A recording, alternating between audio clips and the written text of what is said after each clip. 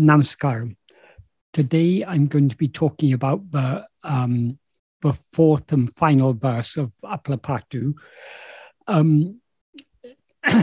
In the previous three verses, we saw how Bhagavan describes the various stages of preparation of an appaḻam. And in this final verse, he explains how that appaḻam is then to be cooked and eaten. And he also reveals what its nature is.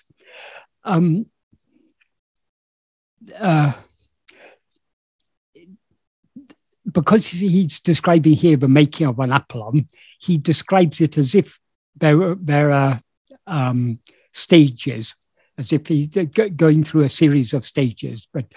But in the spiritual path, there are not a series of stages exactly. So he is describing, for example, in the first verse, he described the practice of the means by which that is the first thing that is to be done to prepare an appaḻam, is to break the powder, the black gram grains, or reduce it to break them and to reduce them to something close to a powder, and that is done in a hand mill. The hand mill, he says, is the practice of ñāṇa vichara, who am I? Then in the second verse, he describes some other associated, ingredients. That is all the qualities that are required to follow this path. And then in the third verse, he talks about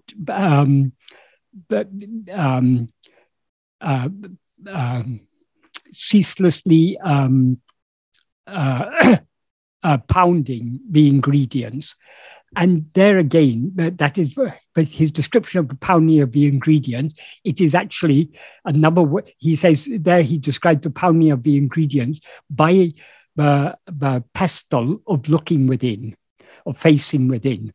Facing within and ñāṇa vichara are actually the same thing. So though Bhagavan has described the stages of making an appaḻam, they are all actually they're all metaphors for the same practice of turning within and investigating who am I. So we shouldn't think that we have to go through a series of stages in this path. Essentially, the practice from the beginning to the end is turning our attention within and thereby sinking deeper and deeper into our heart. So there are no stages in this path. We start off by turning our attention, or beginning to turn our attention within. When we fully turn our attention within, that is when we turn the full 180 degrees, so to speak, when our attention is wholly focused on ourselves, so much so that we thereby cease to be aware of anything else at all. That is the conclusion. It is at that moment that we will experience ourselves as pure awareness. And by experiencing ourselves as pure awareness, ego will be destroyed forever. So as I say, in this fourth verse, he's talking about the final stages of the preparation of the appaḻam. But again, he's essentially describing the same thing. I'll first read the verse and the meaning, and then I'll go through it step by step.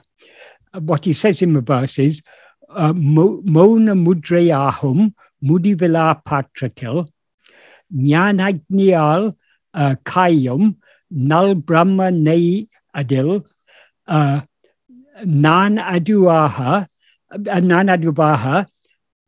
āhavē, nāḷum porittu, tāṉē tāṉāha, bhujikka, taṉmaya, appaḻam.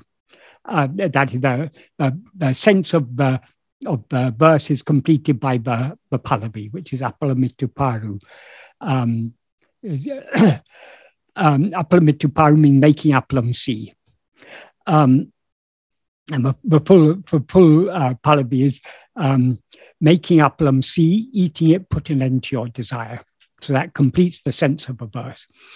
So the meaning of this is to experience oneself as oneself alone is, to experience as oneself alone is oneself, in that the excellent ghee of Brahman, which is heated by the fire of ñāṇa, in the infinite pan, which is mōṇamudra, constantly frying as I am that, making appaḻam composed of that, see. So I'll go through this line by line. In the first 3 lines, he explains how it is to be cooked. That is, in what he says is, in that the excellent ghee of Brahman, which is heated by the fire of ñāṇa, in the infinite pan, which is mōṇamudra, constantly frying as I am that. So this is the first 3 lines. In the first line, he starts by explaining where the appaḻam is to be cooked. Namely, mōṇamudrai āhum, muḍivillā pātrattil, in the infinite pan, which is mōṇamudra. Mōṇamudra means mōna means silence, mudra is a sign. So mōṇamudra means the silent sign, or the sign of silence, in the sense of the silence that is the sign that is silence. And the reason why he describes mōna as a mudra, as a sign, is that mudras are a non-verbal means of communication. Usually mudras are, there are a number of hand signs that are mudras. There's the, I don't know what all the mudras are. One of them I think is chin mudra, which is something like this, with the thumb and forefinger touching together and the other fingers pointing up, something like that. That is the chin mudra, the mudra of awareness. But here Bhagavan talks about mōṇamudra. So obviously he's not talking here about hand signs. The reason he calls mōna a mudra is, as I say, mudras are a non-verbal means of communication, and mōna is the ultimate non-verbal means of communication, because it alone can reveal the real nature of ourselves. That is, when we investigate ourselves so keenly that we subside back within and dissolve forever in the source from which we have risen, what remains is just the infinite silence of pure being. And it is only in that infinite silence that our real nature will shine clearly, because our real nature is nothing other than that silence itself. That is, the very rising of our self as ego is a noise. It's seemingly, of course, the silence itself is never disturbed. Silence always remains as it is. But in our view, the silence is disturbed by our rising as ego. And ego is the first rising, and it gives rise to all other risings, the rising of the body, the world, the endless events that are taking place in the world, all the joys and sorrows of life, all the birth and death, and the whole of samsara is nothing but a constant, endless series of risings and subsidings. And all this rising and subsiding, the whole of samsara is noise. So in samsara, we cannot know our real nature, because our real nature is pure silence. In order to experience ourselves as we actually are, we need to sink deep within ourselves. And only when I say we sink deep within ourselves, that means ego needs to subside within and dissolve back into its source being the pure awareness I am, which is itself the infinite silence. So it is our real nature is silence, and it is only in the silence of our real nature that our real nature can reveal itself. And to whom does it reveal itself? It reveals itself to itself alone. That is, we as ego will never know what we actually are, because ego is nothing but a false awareness of ourself. Awareness of ourself as I am this person, I am Michael or whoever. Michael, or whatever our name may be, is the name of a body, a person. But we say, I am such and such a person, because we mistake this body to be ourselves. So long as we mistake this body to be ourselves, we cannot know ourselves as we actually are. And it's only when we are aware of ourselves as a body, but we're consequently aware of so many other things.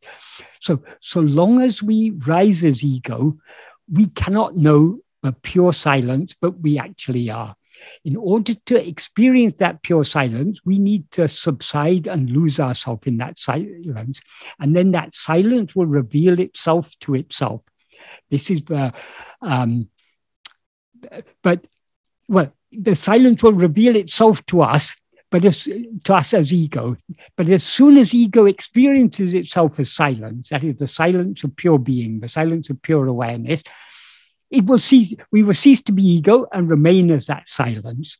So it's not, ego can never actually experience that, because as soon as ego experiences that, it ceases to be ego and remains at that, because that alone can experience that. That being, I am. Though we refer to it in the third person, it's actually the first person. That is when Brahman is often referred to as that. But what is that Brahman? Tattvamasi, you are that. So that means Brahman is that which is always shining in our heart as I. So what is referred to as that is only that pure awareness I am, which is what we always actually are. That is silence. So that is, it's only in the Bhagavan says, mōṇa mudrai āhum, muḍivillā pātrattil. That means in the endless, patra means vessel, in the endless vessel, which is the mōṇa mudra, the sign of silence, or we can take it as the language of silence. So that he describes it as muḍivillā. Mudivu means end, limit, or death. So muḍivillā means without mudivu means endless, limitless, deathless, eternal, indestructible, and infinite. That is what we actually are. And that is the nature, that is our real nature. And that is because it is endless, limitless, deathless, eternal, indestructible, infinite.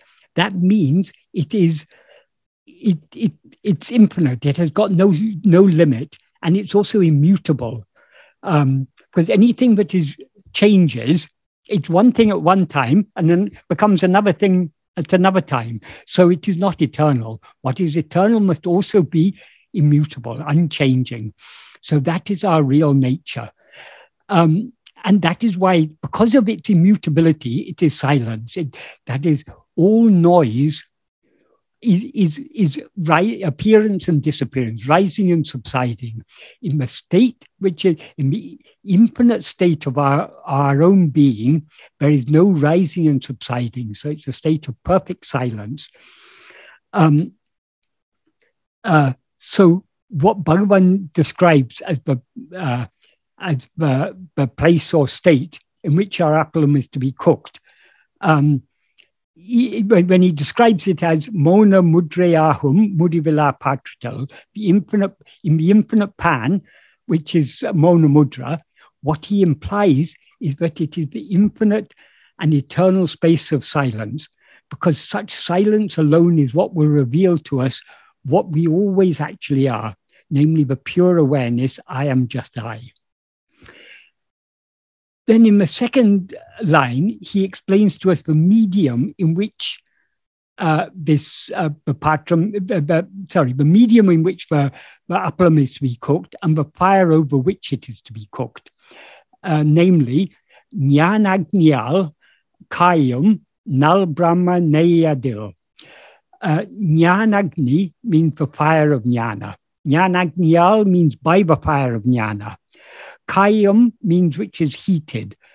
Naļbiramma ne. Nal literally means good. We can take it as excellent. Brahma ne. Ne is ghee, clarified butter, pure clarified butter. So Brahma ne is the clarified the excellent ghee, but is Brahman. So in that excellent ghee, but is Brahman. So Brahman is the ghee in which the appaḻam is to be cooked, and it is to be heated by the fire of ñāṉa. So that means in the excellent ghee of Brahman, which is heated by the fire of ñāṉa. That is the excellent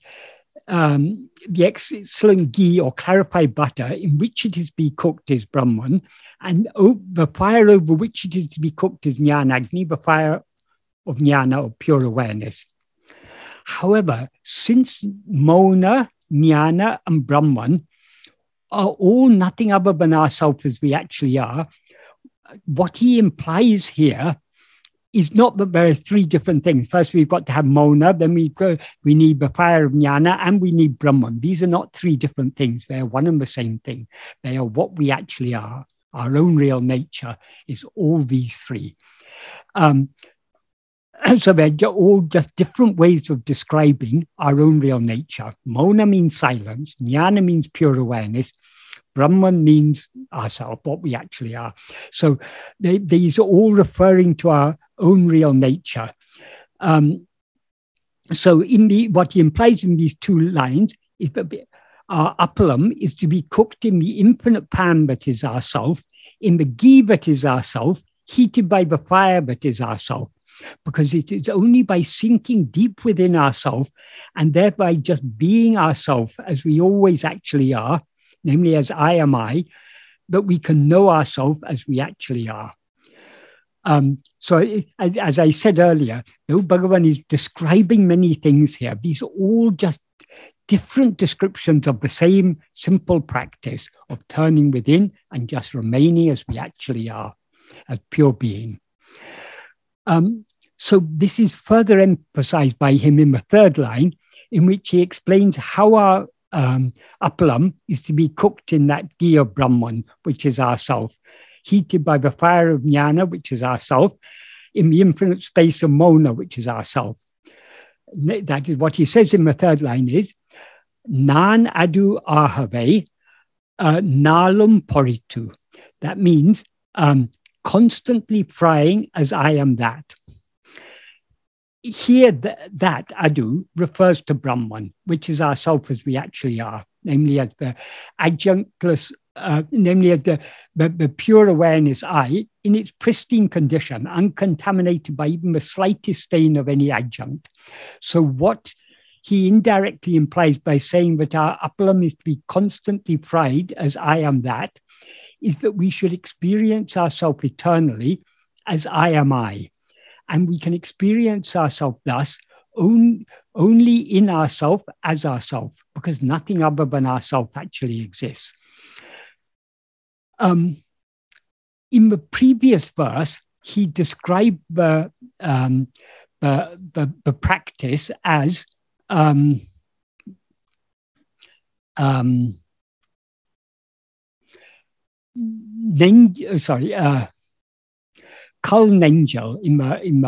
in the stone of the heart. That is, he's comparing the heart to the mortar in which the ingredients are to be crushed. Nāṇāgṇi kalangamul ulmuka ulankāyāl oyadu iditu. That means by the pestle of facing inwards without being agitated, incessantly pounding as I am I in the heartstone. So here he's describing I am I. That is I am I is what he sometimes referred to as sparana. That is that clarity of awareness. What is it? Why does he call it I am I? Because it's awareness of ourself as ourself alone. Now we're aware of ourself as I am this body. But the more we look within, the more the body will drop down, the more the adjuncts will drop down, and the more clearly we will be aware of ourselves, not as I am this or I am that, but as I am I alone. I'm nothing other than I. So here he describes I am I as the practice. In this last verse, he implies that it is the well, actually, it's in the fourth line mostly, but he implies this. But even in this third line, indirectly, he's implying, but the goal is also I am I. That is, I am I, as I said, it means experience of ourself as ourself alone. So when he says,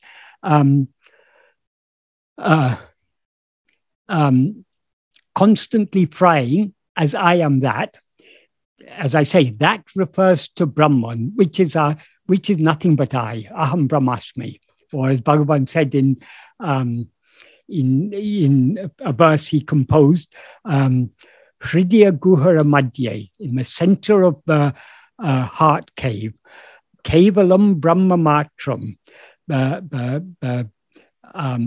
the single solitary Brahman alone, ñāṉāgṇu, sorry, not ñāṉāgṇu, āhum iti, as I am I, Atma Sakshat Atma Rupena Bhati. That Brahman shines in the form of oneself as I am I. So I am I is the very nature of Brahman. That is, the very nature of Brahman is to be always aware of itself as itself alone.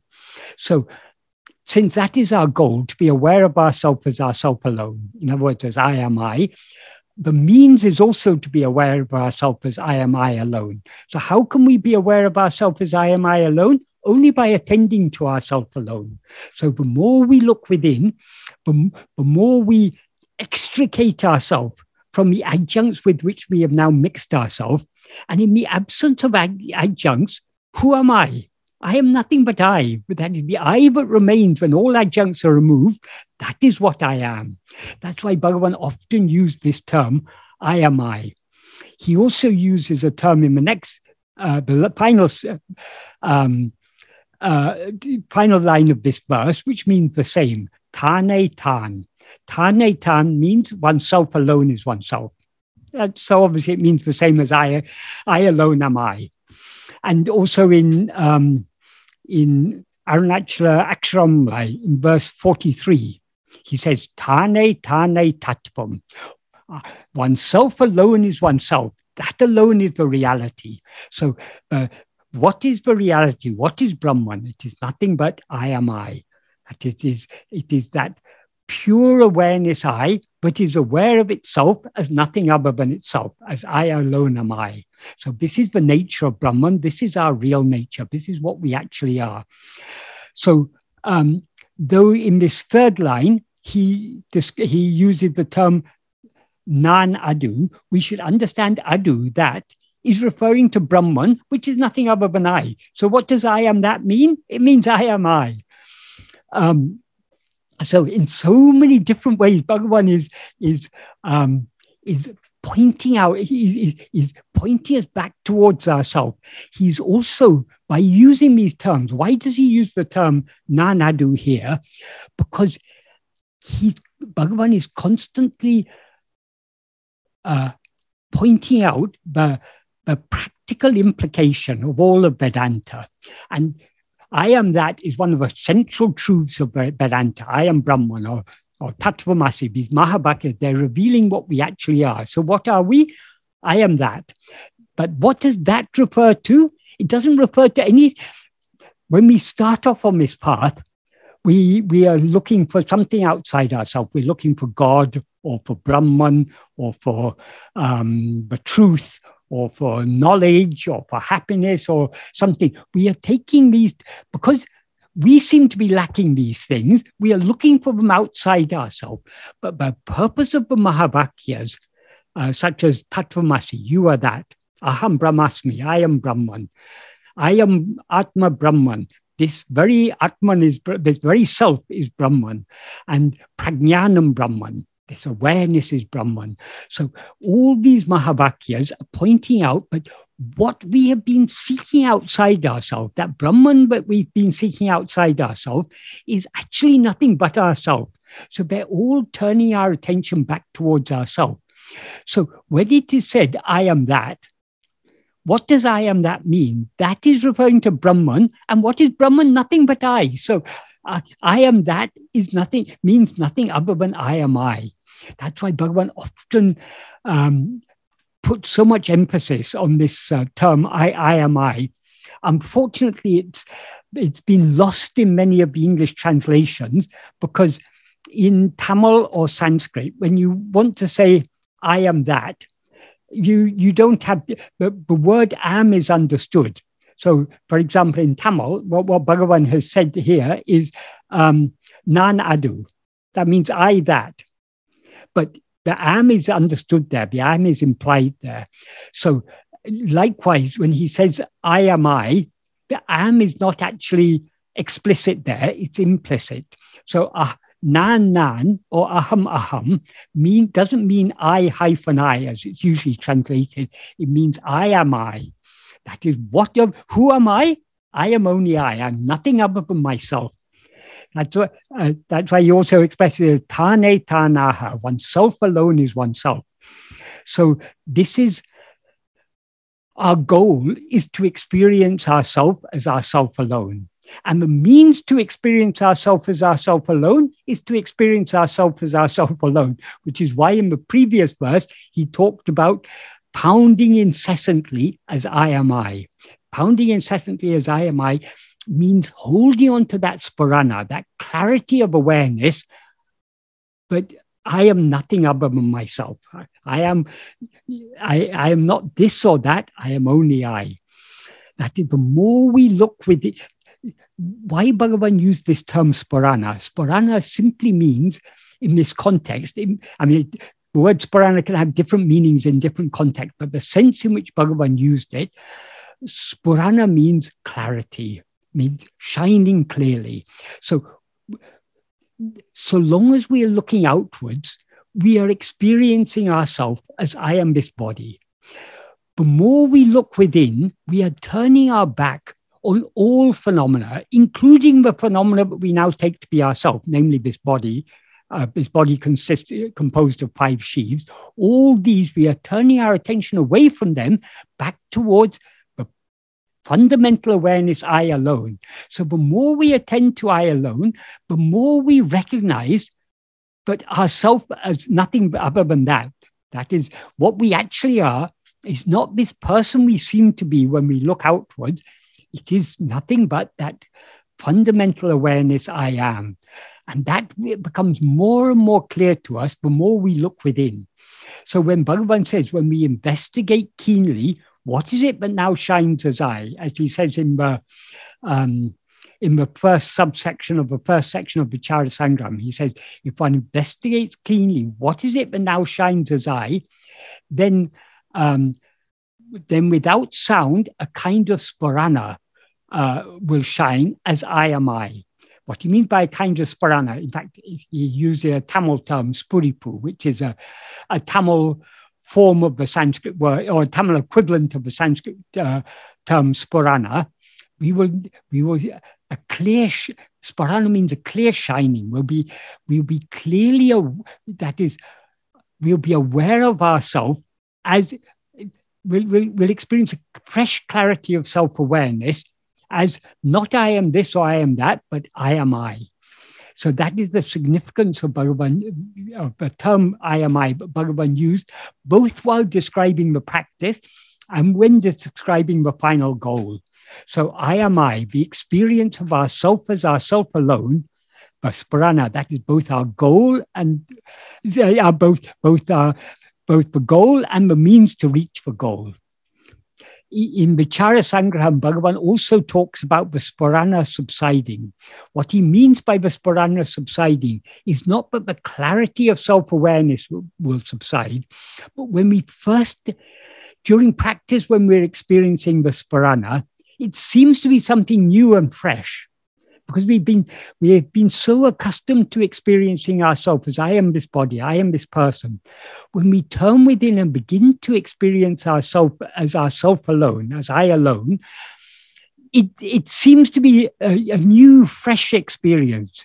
But when we know ourselves as we actually are, when ego is finally eradicated by this sphurana, Bhagavan uses the analogy of, in Vichara Sangram, he uses the analogy of a flame that catches camphor. When a flame catches a piece of camphor, if it's allowed to burn without being extinguished, it will continue burning until the camphor is destroyed, and then it will subside. But that was the analogy Bhagavan used. But in the case of a sporana, what subsides is its newness. That is, so long as we are experiencing ourselves as ego, whatever degree of sporana we experience, whatever degree of clarity of self-awareness we experience, will seem to us to be something new. But when we experience that clarity in its fullness, and thereby ego is destroyed, we will find, oh, that's not anything new. That is my eternal experience. So what seemed to be a new and fresh experience will be recognized to be sahaja, our natural experience.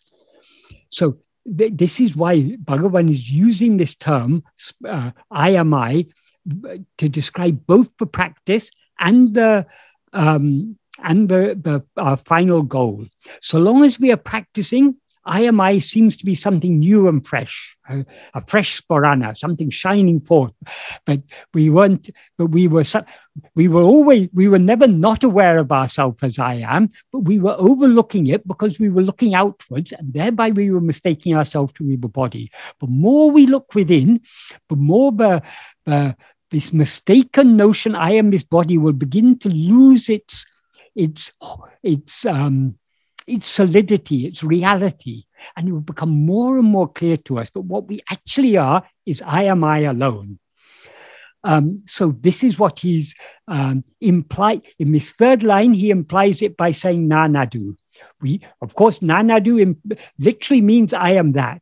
But if we are following carefully what Bhagavan is saying here, or we're following Bhagavan's teachings carefully, or if we understand the real implication of the Mahavakyas, in those ancient Mahavakyas from the Upanishads, they're all saying the same thing, but we ourselves are that. So what is that? Nothing but we, nothing but I. So who am I? If I am that, that means I am I, because there's no that other than I. So this is where manana is so important. Manana means thinking deeply. So merely we can spend lifetimes reading the Upanishads, reading the commentaries on them, studying these things. But unless we think really deeply, not just about the meaning of words, but about the implication of the words. This is where manana takes us from understanding the bare meaning of the words to understanding the inner implication of the words. So manana takes us from the vachyata, the meaning of the words, to the lakshyata, the intended meaning. So the intended meaning of the Mahavakyas is that there is no such thing as that other than I. You are that. What is that? That is you. So who am I? If I am that, then that means what? If that is I, then what am I? I am only I. That's where we have to go beyond the surface meaning of the words to understand the inner implication. So Bhagavan's teachings are bringing out the inner implication of all of Vedanta, the whole vast ocean of Vedanta literature. The implication, the practical implication of the whole of Vedanta is distilled in the few poems that Bhagavan has written. Appaḻa Pāṭṭu, āhum vidde, Upadeshundya, Ulladu Napadu, Arunachala Stuti Panchakam. In these, and ñāṇa, in these few, and some portions of Vichara Sangraham, in these few works, Bhagavan has distilled the whole essence of Vedanta. And he's distilled the essence and highlighted the practical implication of it. So what is the practical implication? If I am Brahman, then Brahman is nothing other than I. So who am I? I am nothing other than I, because I am Brahman, and Brahman is nothing other than I. So the inner meaning of I am that is I am I. And that he emphasizes again, as I say, this is the third line. In the fourth line, he again emphasizes that. So before we come to the fourth line, just one other thing. Frying an appaḻam is a process of transforming. That is, when we prepare an appaḻam, we prepare various ingredients, but all those ingredients are in their uncooked form. They're tasteless and inevitable. But after carefully preparing those ingredients, in order to make them tasty and edible, we fry them. So frying an appaḻam is a process of transforming a tasteless and inedible wafer of carefully prepared and seasoned black gram dough into a tasty and nourishing appaḻam. Likewise, the basic ingredients of this appaḻam that Bhagavan is teaching us how to prepare in this song, basic ingredients is ego, the dehabhimana, or false awareness, I am this body. This has to be carefully prepared and matured by the practice of self-investigation and self-surrender. And once it is suitably prepared, it is then to be transformed into its underlying reality. What is the underlying reality of ego? Ego is the dehabhimana, the false awareness, I am this body. What is the underlying reality of this? This body is unreal. What is real is only I am. So that fundamental awareness I am, that is ñāṇa. So that is what we have to transform. We are transforming ourselves into what we always actually are. In other words, we are shedding our adjuncts and remaining as we actually are. So this is what is meant by frying the appaḻam. We are transforming ourselves into what we always actually are. And so we are to transform ourselves into pure awareness, which is itself the infinite space of silence, mōṇa, which is what is called Brahman, and which shines eternally and solitarily in the heart as I am I. That is, I am that pure awareness that always shines only as I. So this is the implication of frying the appaḻam. That is the final moment when, having gone through all the struggle of practicing self-investigation and self-surrender in order to strengthen our sattvasana, that Bhagavan referred to in the second verse as in the second verse, he described the sattvasana. Sattvasana means the inclination, a liking, a love to be as we actually are. He described it as the ulla nāḻvāsana.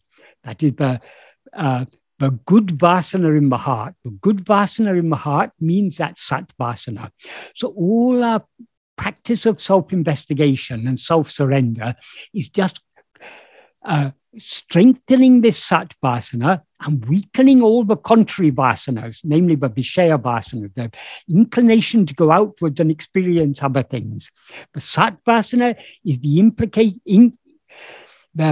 inclination or love to turn within and just be as we actually are. All other vasanas are vishaya vasanas. They are inclinations to experience things other than ourselves. So long as our vishaya vasanas are strong, it seems to us to be difficult to turn within. Of course, it is never difficult to turn within. There's nothing that is easier to attend to than I am, than our own being, because we're always aware of our own being. But it seems to be difficult because we are not willing to let go of other things.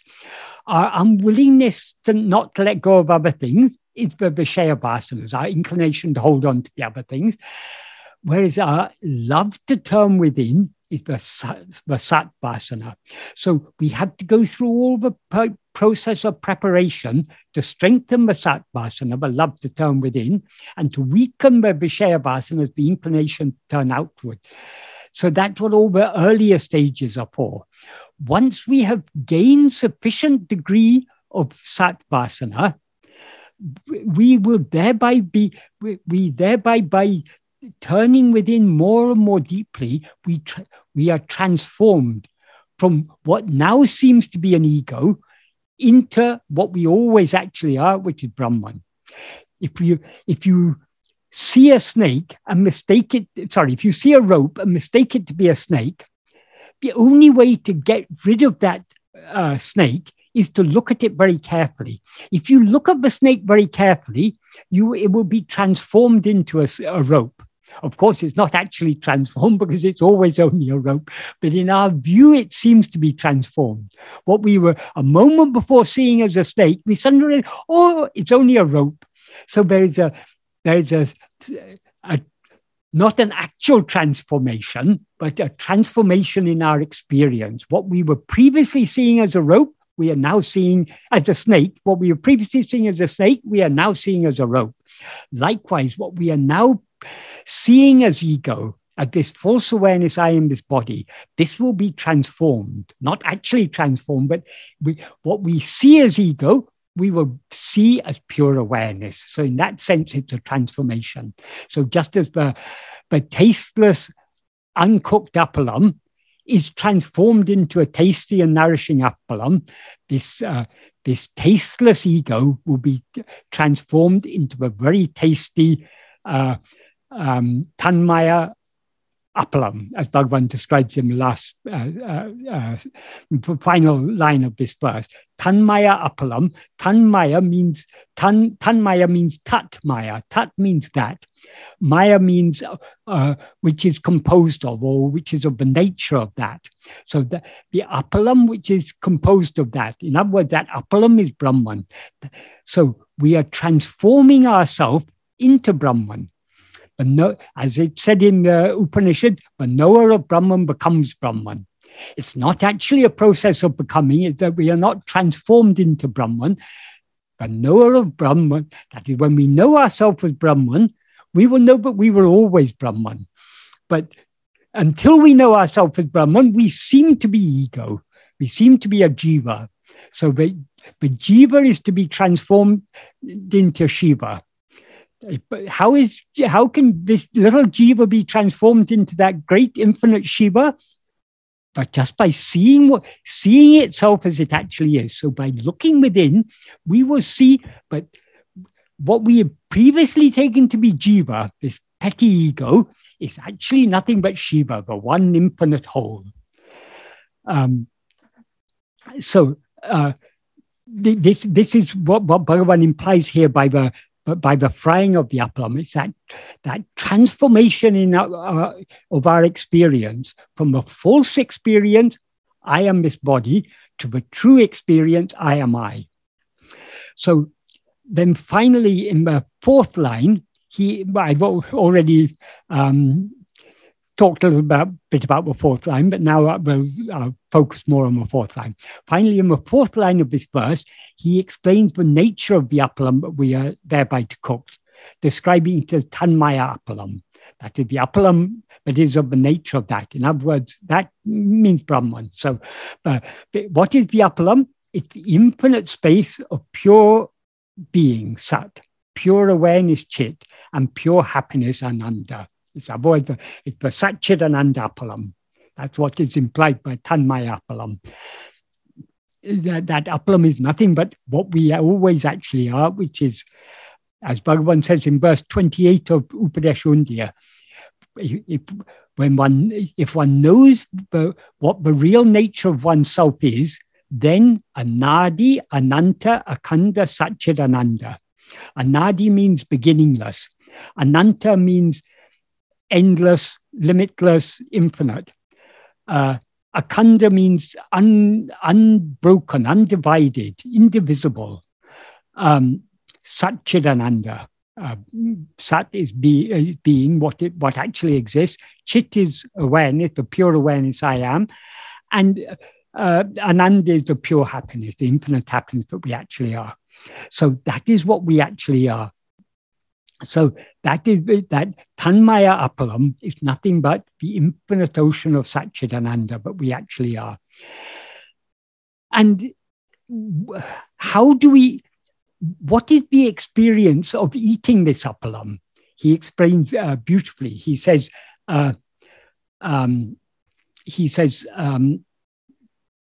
tāṉē tāṉāha bhujikka.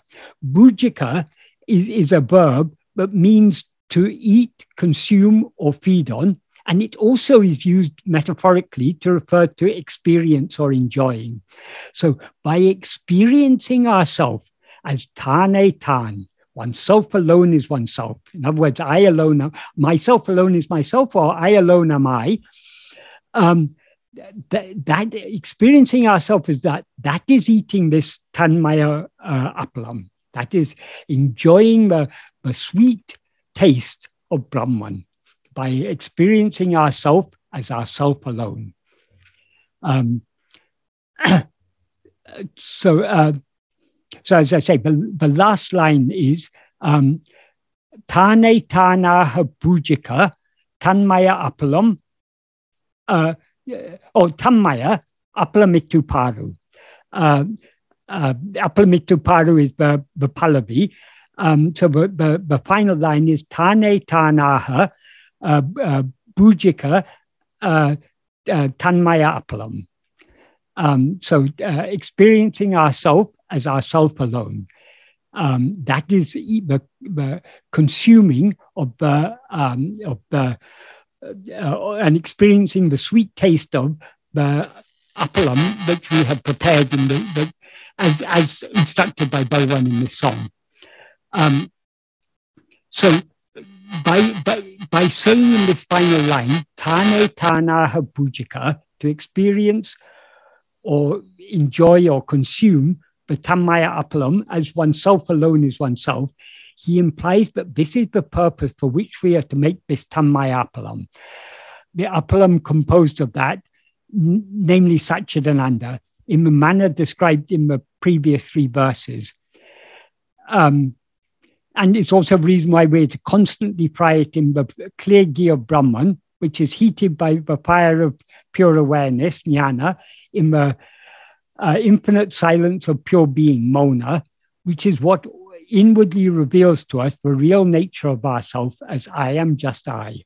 So for Bhagavan, I am I, ñāṇāgṇi, or tāṉē, or āhum. That is both the path and the goal. That is what Bhagavan is revealing to us through this song and in so many other places. That is, I am I, as I say, it means experiencing ourself as ourself alone. How can we experience ourself as ourself alone? Only by looking within more and more and more, by what he describes in the first verse of this song as ñāṇa ñāṇa vichara, this awareness investigation, who am I? That is, by investigating ourselves as who am I, we begin to experience ourselves as I am I. And the deeper we go within, the more clearly we will experience ourselves as I am I. And eventually, when that experience I am I becomes perfectly clear, it will destroy the false awareness I am this body, and what will remain is only ourself shining as ourself alone. I alone am I. Om Namo Bhagavate Sri Arunachala Ramanaya.